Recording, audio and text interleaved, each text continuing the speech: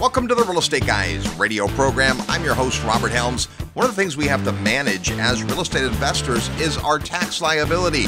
We want to pay as little tax as possible, but we also want every tax advantage we can get. Today, we're going to talk about a relatively unknown technique that'll help you preserve tax and make more money. And we've got a great guest today on the Real Estate Guys radio program. If you love real estate and have always wanted to own your own business, listen up. The Real Estate Guys and their panel of experts want to teach you how to go full-time fast in the real estate syndication business. These next few years may go down in history as one of the best times ever to acquire investment real estate. There are deals everywhere if you know where to look and how to assemble the resources. The Secrets of Successful Syndication seminar will show you how to make big money doing big deals from a team of experts that have syndicated projects totaling more than $1 billion. Don't wait for someone to give you a raise or create a job for you. Attend the Secrets of Successful Syndication and learn how to build a team, raise capital, find deals, and make full-time money in 6 months or less. Go to realestateguysradio.com and click on events. All the big players use syndication as a way to diversify risk, optimize profits, and earn big money. You can too. Go to realestateguysradio.com and click on events. Welcome to the Real Estate Guys radio program. I'm your host, Robert Helms. Joining me, as usual, it's our co-host and financial strategist, Russell Gray. Hey, Robert, you can't get rid of me. One of the things that Russ does a great job of is helping us understand context. And Russ, today, we're going to have to get our mind around a lot because it's not just what you invest in. What you invest in, say a piece of real estate, hopefully with some sort of asset on top that allows for return, is awesome. And we certainly talk about that a lot. Lots of different markets, a lot of different asset types, lots of different ways to invest. But there's also the strategy behind how and when you change assets. If I sell a house that was a rental house after 5 years, well, I'm going to do something with the proceeds. Hopefully I've made some money. And then there's going to be tax considerations, and there's going to be asset protection considerations. And if I do it right, I'm going to move forward over the years and accumulate more and more of a real estate portfolio, and I have to start thinking more and more about this kind of stuff. And so today on the show, we're going to talk about a relatively less talked about structure that allows people some really great benefits. And to start with, I think we have to say that neither Russ nor I nor our guest are tax professionals. And so, as always in the Real Estate Guys, we don't give advice. We'll give you some ideas and information. But I think it's some pretty cool information today that will give you some ideas about how to move forward. Yeah, I think, really it comes down to when I got into the space, Robert, as you well know, I'd done a little bit of investing, but I decided that I really wanted to master the art of using debt. I looked at real estate as the ultimate vehicle to control debt, and debt as the ultimate vehicle to short the dollar. And I looked at the dollar and said that, its long history was not likely to change, and it probably would continue to fall. And so I needed to find a way to use debt. So that was where I came in. So I started a mortgage company so I could become an insider in the world of debt. And then I began to study financial strategy. I had a little bit of background in financial services and securities.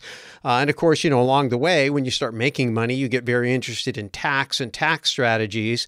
And when you have a family, and I had a big family and a lot of responsibility, you start thinking about asset protection and insurances and things like that. And when you start putting all of that together, you really, as an individual investor, realize that you're managing streams of income, portfolios of debt, and tax liabilities all together, trying to figure out how do I get the most yield, if you will, out of my balance sheet? How do I put my balance sheet, my net worth to work harder? And sometimes you got to reposition equity to do that. And of course, there's transaction costs, or what we call friction, to make that happen. And when you realize gains, like when you're churning a stock portfolio, every time you sell a stock that you bought at a profit, then you're going to end up having to pay not just a transaction cost, which are fairly minimal, but a tax.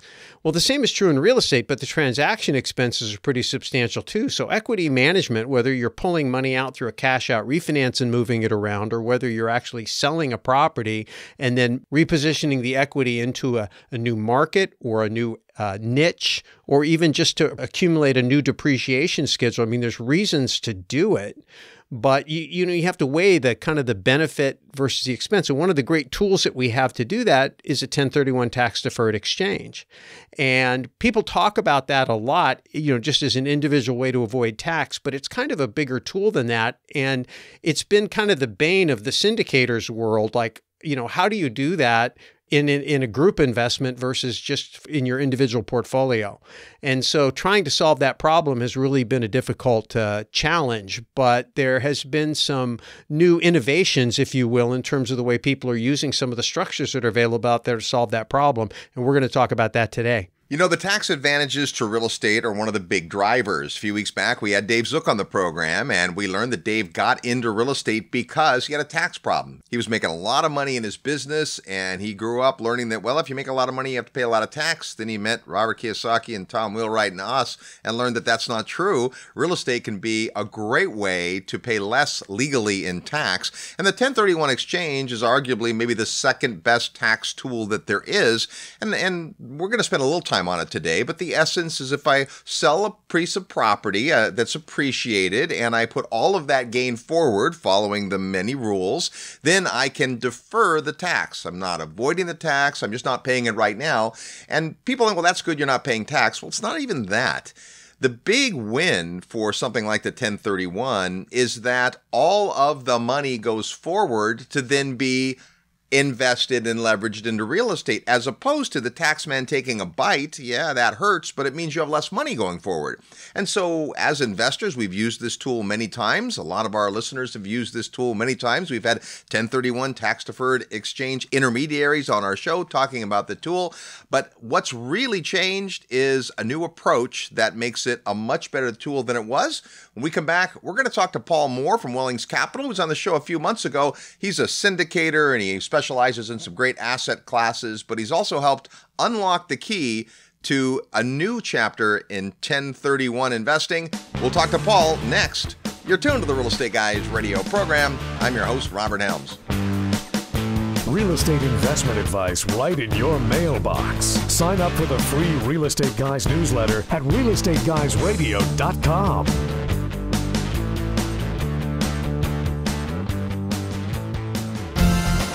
Hey everybody, it's Robert Helms. Thanks for listening to the show. I want to invite you to AIM NatCon 2020. It's the Apartment Investor Mastery National Conference. It's been my pleasure to be the master of ceremonies for this event the last 2 years.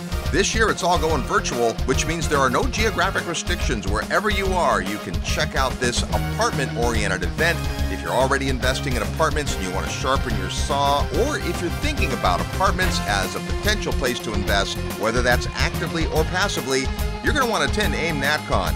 My good friends Brad and Jen Sumrock are putting on this event, and they have pulled out the stops. In terms of their faculty, my goodness, Garrett Sutton is coming, author of Own Your Own Corporation, and a great guy to learn asset protection from. CPA Tom Wheelwright will be returning. The Real Estate Guys, Russell Gray and yours truly will present, and headlining the show, Grant Cardone and Robert Kiyosaki. Over 16 hours of life-changing content from the safety of your own home.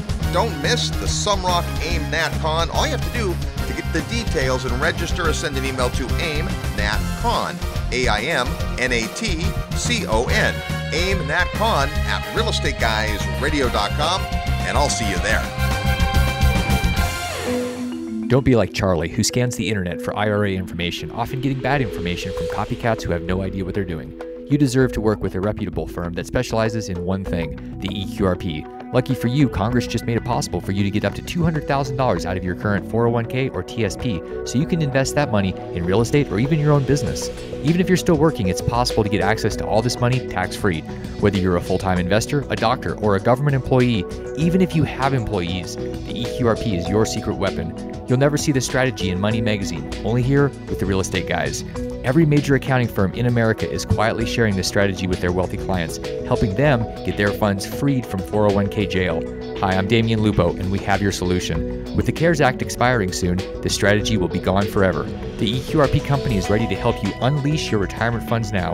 Want to learn more about this strategy? Send an email to EQRP@realestateguysradio.com for my special EQRP report today. Hi, this is Peter Schiff, and you are listening to The Real Estate Guys. Welcome back to the Real Estate Guys radio program, heard every weekend on this great radio station and all the time at realestateguysradio.com and your favorite podcast outlets. We're talking today about not letting the tax tail wag the dog, but instead looking at strategies for your portfolio when it comes to taxation. And let's say hello to a friend of ours who is a seasoned investor in lots of different ways.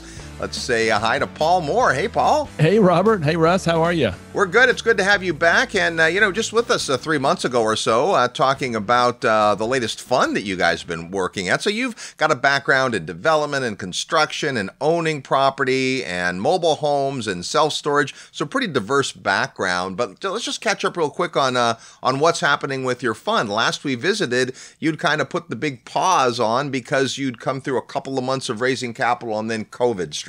Yeah, we opened actually the week that the stock market dropped in late February, and we actually raised $6.5 million in the next month. And we put a lot of restrictions on ourselves on what we're allowed to invest in, who we'll invest with. And we had come to a place where we had a bottleneck with operators. We had gotten really good at saying no.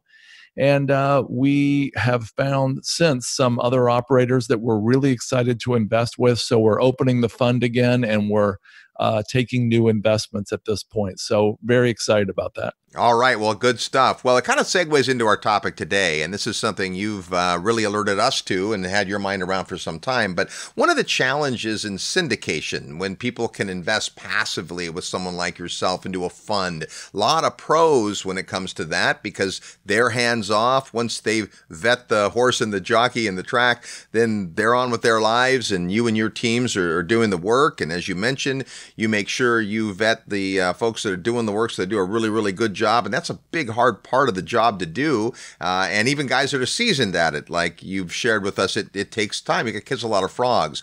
But it's been challenging for people that have some of these accumulated gains where they might consider selling and doing a 1031 exchange. They really can't 1031 into a syndication as much as they'd like to.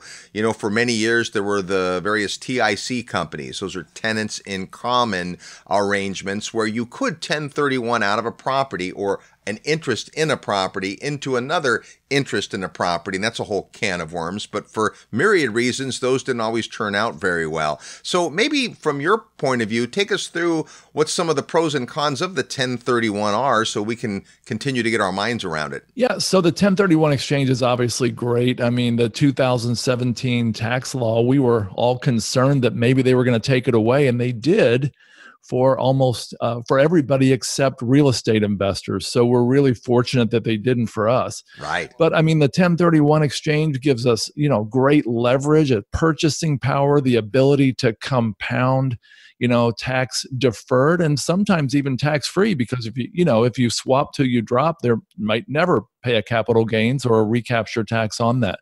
So the 1031 exchange does give the reset depreciation schedule. You get to reset and start over that accelerated cost segregation like we heard about from Tom Wheelwright. And so many advantages to the 1031 exchange. It's such a great benefit to investors. But like you said, it's really hard if you want to go from an active manager to a passive manager.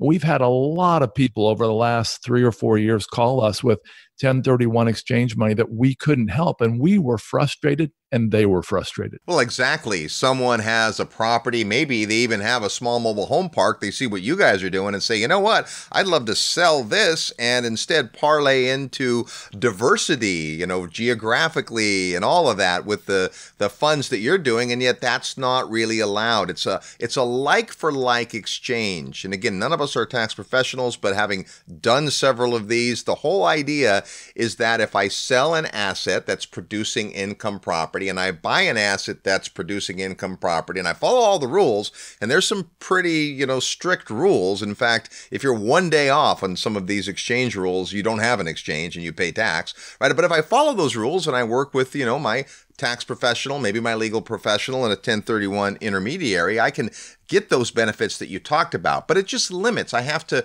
make sure that I'm having as much or more leverage. I have to put all the money forward. If I don't, it's taxable. That's called boot, the part that you take and don't put forward, you're going to pay tax on. So it's a great tool, but it's not a perfect tool. And I will say there's no perfect tool, but there are some reasons and some methodologies where the 1031 is a better tool than it's been in the past. Yeah, absolutely. So there are a lot of hassles, especially I talked to somebody the other day who was going out of a 1031 exchange, and they couldn't travel to see the properties they wanted to see because of COVID.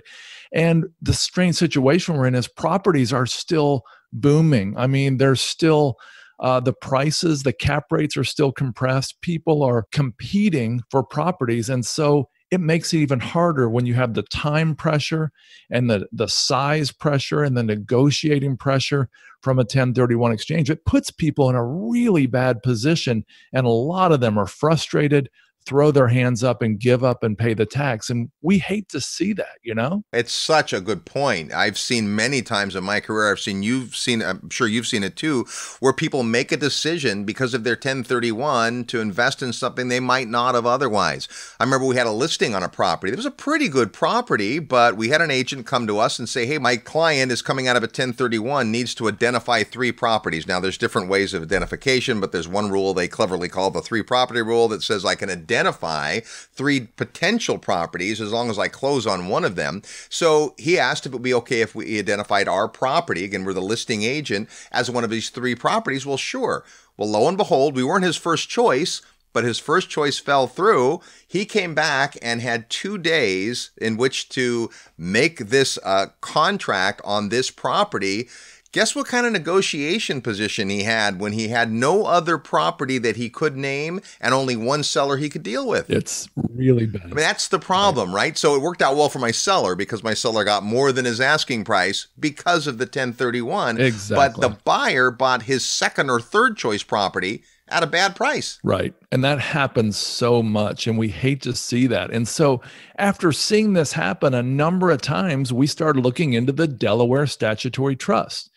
Now, this is an ownership model that basically is a legal entity that allows people to use this as a replacement property for their 1031 exchange. It allows people to buy fractional interest in this, which eliminates the size concern for the most part, because, you know, if you're selling a $2 million property, you've got to identify generally a $2 million or a little more than that property. And it might be, that makes it even harder with the time pressure, the negotiating issues. But the DST allows people to transfer into this property. They can actually diversify among a couple DSTs, and it takes the time pressure, the negotiating hassle, the management hassle. It takes it all away. And so we love this model. And another thing it does is it gives direct ownership, which means that the replacement property is going to flow down the tax deferrals to the individual investor. Yeah, this is fascinating. So the Delaware Statutory Trust is what it sounds like. It's an entity domiciled in Delaware, but the property doesn't have to be in Delaware. The person doesn't have to be in Delaware, right? Right. That's right. You know, it's a Delaware trust, and the beneficiaries are actually the people who buy the fractional interest, but the manager who runs it, it basically takes all the management hassle, it puts it in the hands of a professional. It allows the 1031 exchange investor to get a stabilized, predictable return. They don't even have to, like you said, they don't have to be in Delaware, and the property doesn't either. Well, I see some other advantages of it. And part of it, Paul, is kind of where people are in their life cycle as an investor. If you start out in your 20s or 30s or 40s and you're acquiring assets, building up a portfolio, when you're in your 60s and 70s and 80s, you know, all that running around maybe doesn't sound like it's so much fun. What do people do? They sell, pay a bunch of tax, or they 1031 into some big behemoth property. In this case, you can just transition slowly over time even into some bigger projects where you've got professional management, folks that are watching the investment carefully, who know their area of expertise geographically and product type and all that. And you still have those benefits, those tax benefits of the 1031. 1031.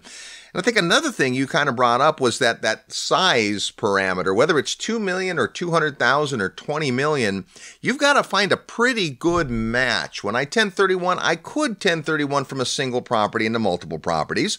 I could also 1031 from multiple properties into a single property, but trying to figure all that out in 45 days and close it all within 180 days, which are the timelines required, well, that's just a lot to get done. And for whatever reason, also, I don't know why it is, but it seems like everyone in a 1031 goes on vacation during their 45 days. I don't know why. It's just been my experience. So what the Delaware Statutory Trust does is allows people to have the same benefits of the 1031, but rather than find a specific property, they're investing alongside other folks. Yeah, that's right. And we love that because, for example, last year I talked to a guy, he was an attorney in Kentucky, and he was really frustrated. He had rolled forward stuff since the 1031 started in the early 90s. And he was going to owe a whopping huge tax on his replacement property. And he said, look, I'm 72. I'm planning to go play tennis in Fort Myers, Florida. I don't want to be managing a $2 million anything, retail strip center, apartment, or whatever. And so he found this DST at the last minute. And when he 1031 into that, he was actually able to get a predictable, 5, 6, 7% cash flow. And he gets 100% of the appreciation, his share of it, of course, at the end of the line. That's not shared with the operator. So it's really great for him. Last time I talked to him, he was actually playing tennis. He was out on the court, and he was telling me he was so happy he had done that. So let's talk about this, because like anything, there are pros and there's cons. And we're going to be, full disclosure, what some of the negatives are, because there's a few about this. And you know a lot more about this than I do. I've not participated in one of these. So if you have to stop at some point and say, well, that's beyond my pay grade, totally understandable. But I know you have your head around it. One of my big questions is, you have the rules for 1031. How many of those rules follow over, and how do those get articulated? For instance, the debt rule. I've got to have as much or more debt. Is that true for this type of an investment structure as well? Yeah, that is one big downside to the 1031, and that does carry over to the DST. So in other words, if you're investing, let's just say it's $100,000 and you have 40% debt, 60% equity, you have to have at least 40,000 in debt in the new investment and 60,000 in equity in the new investment. If you don't, you just pay tax on the part that's out of whack with that. And so if you're going into a DST that just, let's say, has 60% debt and 40% equity, you're slightly off on your ratios, and you'll have a little bit of boot to pay taxes on. Okay, but you do get to count your proportionate share of the debt that the operator who's putting together the statutory trust in Delaware has. Yeah, that's absolutely correct. You do get to count that. And that's one of the great things about this is you don't have to get your own debt. Think about it. If that $2 million guy was going out to buy a strip center, let's say it was $4 million, he'd have to get $2 million in debt. With this, you get the benefit or the leverage from the debt, but you don't have to take any debt in your name at all, which means you'll have that capacity available to go do something else. Now, Paul, what about those folks who bought a property eons ago and they've paid off their debt, so now it's free and clear, and they want a 1031 into how would that affect them in this case? So two things. Number one, they might go into a DST that they choose because they like the operator, they like the project, etc., and they might pay a little bit of boot, number one. Or number two, they can go find a DST that is all equity. There's no debt, and they do exist, and they're not that hard to find. All right, good stuff. So it's a bit to get your mind around this, but think of it as a perfect tool for someone who wants to 1031 rather than a specific property into a trust that owns the property. So it really is the return and the income model, and even the tax breaks are going to be based on the property itself. What are the range of types of properties that make sense for these operators to consider? So the most popular for DSTs for a long time have been things like triple net leases. They might be a Walgreens store or a McDonald's or Burger King or whatever, where the store is leased and basically there's a long-term lease, and then you just get predictable income. But now DST providers have gone into multifamily. There's self-storage DSTs, and there are even mobile home park DSTs, which we really like those types. Certainly. Now, part of my research for this show has led me down the path of a lot of the folks that are doing this are actually broker-dealers. And that's not a bad or a good thing. That's, a licensed structure, but the costs can be high. Can you speak to that? Yeah. So when the guy I told you about, the Kentucky attorney, told me about the DST, he was really bothered by the steep fees. They're typically 5 to 9 or even 10% on the front end. And that's just the broker-dealer commissions. On top of that, you've got, the setup fees and all the other costs that come with any syndication. And so that really bothered him, and it bothered me. In fact, it made me not want to even do a DST for a long time. But then we talked to some attorneys, and we found out it is possible to go direct. In other words, it's possible to set up a Delaware Statutory Trust where investors can invest directly in it without a broker-dealer, saving that upfront commission. So that is an option. Well, that's a good point, because I think that as people are trying to figure out this whole management of their portfolio, they want to think about where they're going. I'm not saying you wouldn't pay fees if it made sense on balance. Like, okay, well, I'm going to make a great return. I don't mind paying some fees. And we don't mind paying fees to professionals, right? Vendors that do a great job, syndicators that do a great job, fund managers, they deserve to be paid. It's just, is it in alignment with what's fair? Now, let's contrast this if we can, Paul. I know you've been around real estate long enough to know when we had the big rush on these tenant in common investments, which the idea that it was similar. You could 1031 from an individual property into a tenant in common. How does that contrast with the DSTs? Yeah, so a tenant in common arrangement means that there's unanimous consent, which means every owner gets an equal vote. And if one owner, and these are people you generally don't know. Right. I mean, right? You might go in with 10 or 20 people, and you might know one or two, or maybe none of them. Well, if one of them votes to, not sell the property and the other 19 want to sell it, you can't sell it. And so we would call that the rogue investor risk. That's completely eliminated with the Delaware Statutory Trust. All of the management is put in the hands of the managers, which is a downside for some because some people like control. And so it's not for everybody. Well, that's a good point. There's this gradient, the continuum, if you will, between active investors, people that roll up their sleeves and do all the work, and passive investors who are like, here, take my money. And somewhere in the middle are folks that you and I deal with that they are interested in passively investing, but they're going to spend time vetting the market, vetting the operator, making sure they understand the tax and legal aspects of the thing. In this case, are these operators any different than the typical operators of property, and they're just using this facility, or is this a whole new breed of syndicators, if you will? No, actually, we like the model where a syndicator who's asset manager, they're managing the property manager, perhaps in-house or not. They're actually selling the property that they already own to a DST that they're part of.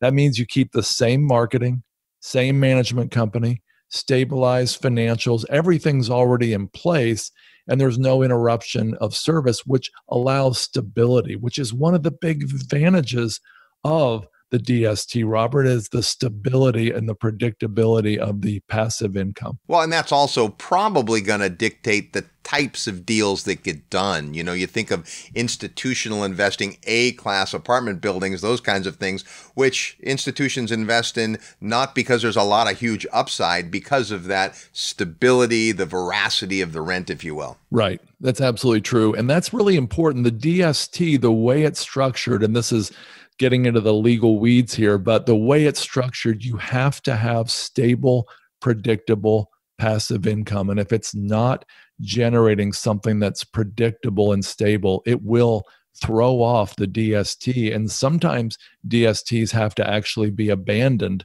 because of that. It has to be a set payment And that's why investors can expect a set return. Now, with TICs, one of the potential downsides, you mentioned the one about the rogue investor, and that's probably the most important one. One person could throw the whole deal off. But the ability to sell just your portion. I know a lot of these TIC companies said, no, you can 1031 just out of your portion into something else. In reality, that's hard to do. It's hard to sell 1/15 of a property. Is there any difference between that and the DST? So I would say another disadvantage of the DST, but I mean the same with all syndications, is that it's not liquid. If you think you want to get into a 10-year DST and maybe want to sell your portion in 3 years, there's not a viable market for that. There is a market for it, but as a syndicator, as someone managing a DST, we're going to tell people, look, don't do this unless you want to stay in for the long haul. Because just like with the tenant in common arrangement, you're probably not going to be able to sell your shares when you want to. Our guest today is Paul Moore. We're talking about the Delaware Statutory Trust as a possible tool to add to your real estate quiver. We're going to play real estate trivia when we come back. Then we'll continue our discussion with Paul. You're tuned to the Real Estate Guys radio program. I'm your host, Robert Helms. Need help with your real estate investment portfolio? Check out the resources page at realestateguysradio.com. In uncertain times like this, it's great to know there are two things you can always count on: high demand for affordable single-family homes to live in, and Terry Kerr's amazing Memphis team at Mid-South Home Buyers to find, fix, and manage the next addition to your recession-resistant real estate portfolio. The Memphis market is logistics and distribution dynamo with an economic engine that's essential to moving goods and critical supplies all over the United States. Quality rehab, proven profitable property management, affordable rents, and solid ROI make turnkey property investing through Terry's team a dream when it matters most. To learn more about Memphis and Mid-South Home Buyers, send an email to midsouth@realestateguysradio.com. That's midsouth@realestateguysradio.com. For thousands of years of human history, silver has been recognized as money. Then in 1965, the United States took silver out of the financial system. But did silver stop being money? Smart investors don't think so. And ever since, when there are concerns about the quality of the currency, alert investors seek shelter in silver and gold. As the size and frequency of major financial crises grow, silver is attracting a lot of attention. To help better understand the what, why, and how of silver, watch the free 9-part series, Making Sense of Silver. Everything you always wanted to know about silver but didn't know to ask. Featuring 30-year precious metals veteran Dana Samuelson. Send your email requests to silverseries@realestateguysradio.com. Whether you own silver now or you're wondering if it's too late, email silverseries@realestateguysradio.com.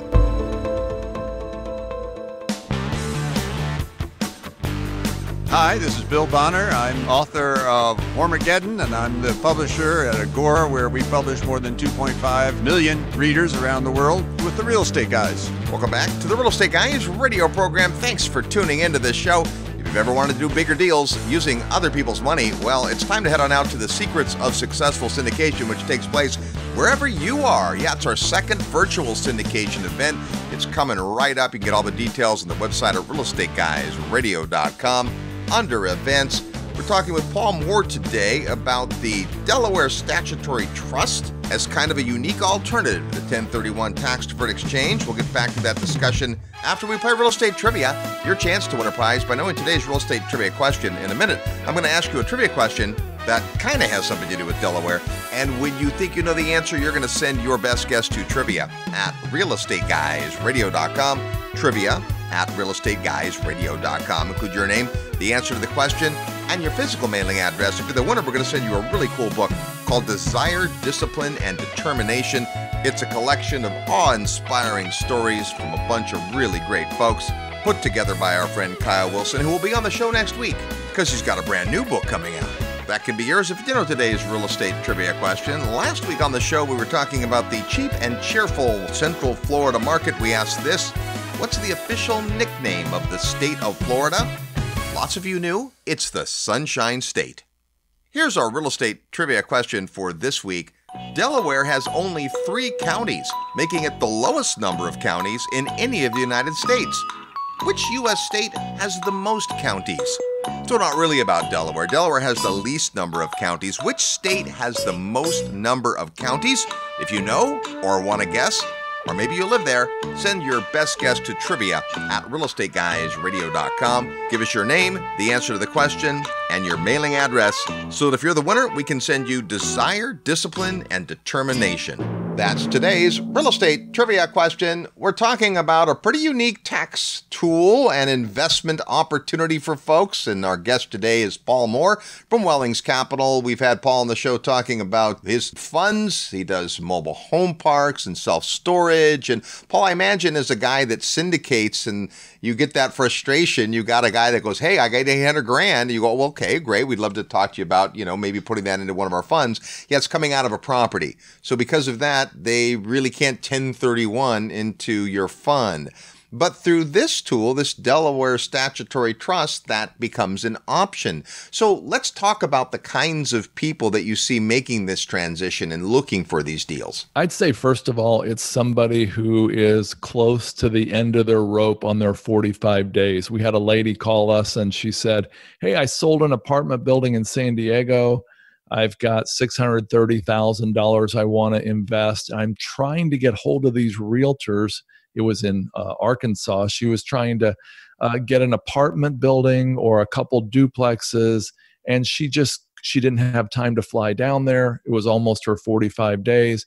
She was looking for alternatives. That's one type of person. Well, let's stop there for a minute because this makes a ton of sense. If you think about how hard it is to actually live out a 1031 in these cases, you're looking at multiple properties. If the market is strong, like many markets are right now, in spite of COVID, we're still seeing, multiple offers and situations. That can be a lot of brain damage. But in this case, if they have a pipeline of deals, I'm guessing that most of those operators are already going to have the inspections, the reports, all the information, everything about the property. That's got to shorten that whole time frame down. Yeah, it's absolutely true. I mean, you're investing with an operator who already has done all the heavy lifting. And in some cases, they've actually closed on the property already, and now they're just selling off the units. Right. And there are ways you can do a reverse 1031 exchange, but the problem with that has always been, having all the capital to do it. But in this case, especially when you talk about converting an existing use or an existing ownership into either a DST, a part of a DST, that's a pretty fascinating way to kind of aggregate, multiple properties, I guess. Yeah, it's absolutely true. And sometimes, and that's another type of person that might want to do this. I talked to a lady in Tennessee who wants to sell a whole bunch of homes, more or less the same time frame, and she wants to do something completely different. So she doesn't want the management hassle. She wants to save on the depreciation recapture and the capital gains, but she doesn't want the management hassle. So that would be a second type of person who would like to do this. A third type would be somebody who wants to go up from that situation. Let's say it's a bunch of residential to a larger commercial, or, to more of an institutional grade property. And they feel like the risk and the management hassle and the predictability and all that is better at that higher level. And that's a great thing about a 1031 and a DST. Now, let's talk about one of the other disadvantages, and that is accreditation. And that's not necessarily a disadvantage to be an accredited investor, but if you're not accredited, you can still complete a 1031. If I own a rental house and want to do a 1031 tax-deferred exchange, doesn't matter if I'm accredited or not. But in the case of a DST, don't the investors need to be accredited? So, Robert, we understand that if you're a 1031 exchange investor, you can technically go into a Delaware Statutory Trust without being accredited. The problem is I have yet to find a single DST, and I've looked at a whole bunch, that allows non-accredited investors. I heard from a qualified intermediary that there are some, but I have yet to find one. So effectively, this is for accredited investors. Got it. And that just makes sense because of the size of those deals. That's typically those promoters are after accredited investors for all the reasons it makes sense.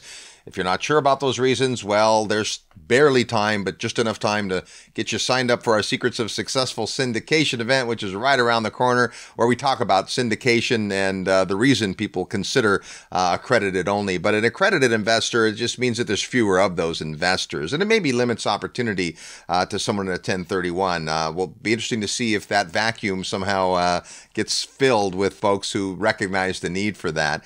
In our time remaining, talk about what you think some of the highlights are for the DST that maybe we haven't covered yet. Yeah, I want to tell you one more downside that I forgot to mention. That is, there's often limited upside with these. Now, here's why.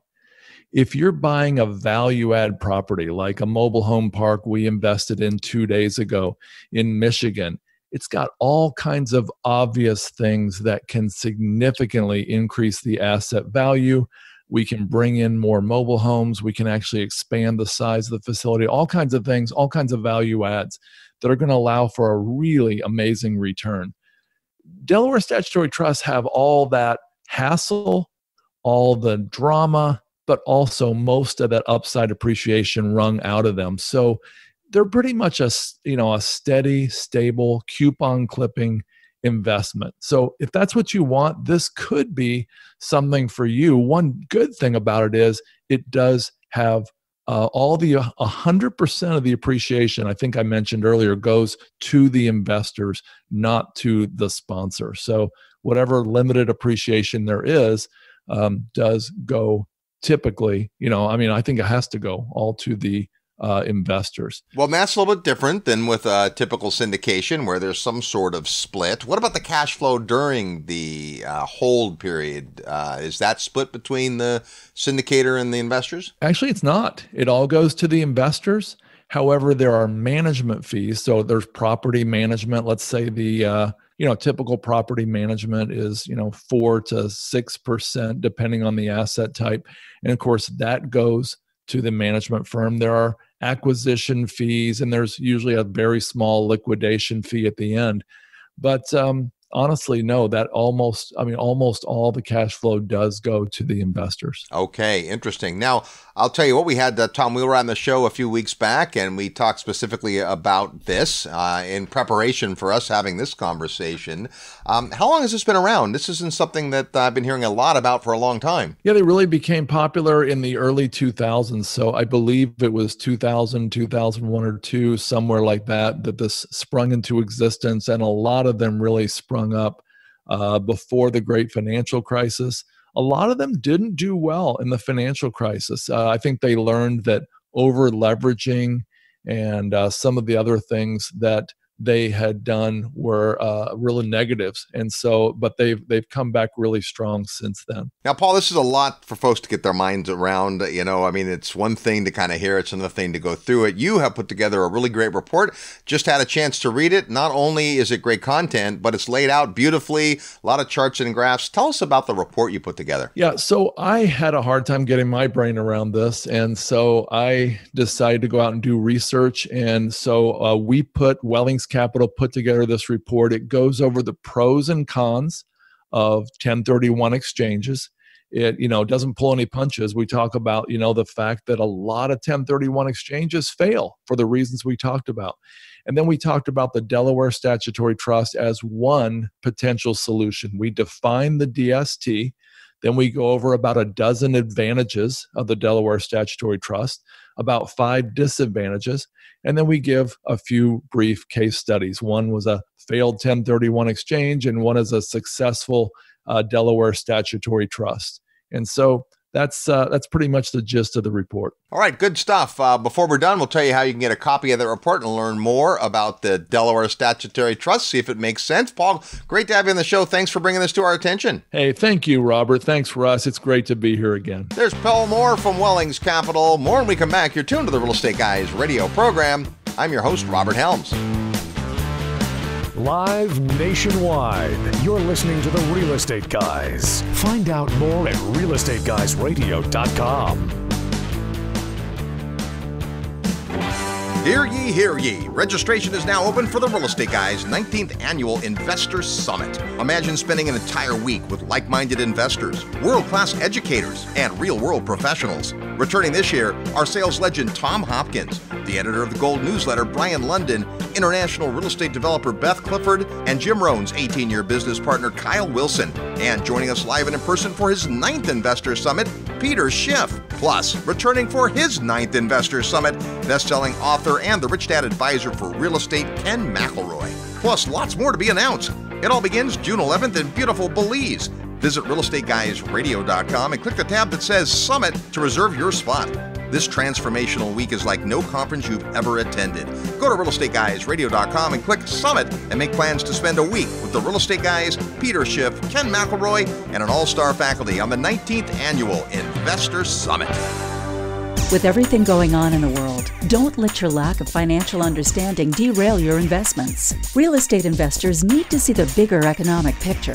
The Federal Reserve, bonds and interest rates, precious metals, oil and gas, cryptocurrency, and the inner workings of monetary policy, just to start. If you're at all confused about how and why market metrics intersect and what it means to you as a real estate investor, take your understanding to a new level with the Future of Money and Wealth video collection. Discover the opportunity to hedge against inflation, deflation, and stagflation. Gain critical insights on real estate niches that perform well in challenging times, and learn specific strategies to fortify your balance sheet before it's too late. Simply send an email to future@realestateguysradio.com for all the details. The Future of Money and Wealth includes 20 videos of powerful presentations and panel discussions featuring Robert Kiyosaki, Peter Schiff, G. Edward Griffin, Dr. Doug Duncan, Simon Black, CPA Tom Wheelwright, Brian London, Dr. Chris Martinson, and many more. Email future@realestateguysradio.com today. Hi, this is Kevin Harrington, an original shark from the hit TV show Shark Tank, and you're listening to The Real Estate Guys. And welcome back to the Real Estate Guys radio program, now in our 23rd year of broadcast.